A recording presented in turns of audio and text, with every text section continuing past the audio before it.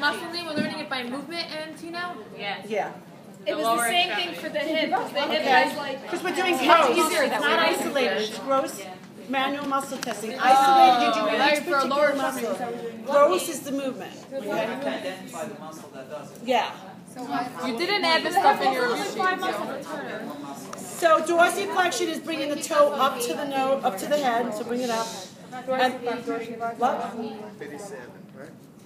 112. And I'm going to stabilize above the ankle, and I'm going to push down on the foot.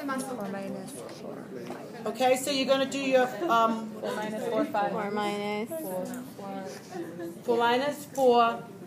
How do you palpate this? What muscle and where do you palpate? We're doing gross, we don't do muscles. Yeah, you have to palpate one area. Where do you palpate? We have The list of muscles that are involved with this are going to be in the book. Do you have to list all or just one? It's a muscle group that does the action. Where do you palpate it? She should be sitting. Please go down there.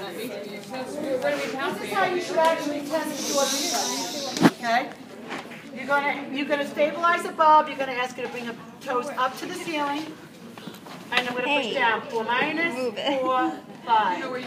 You do that again.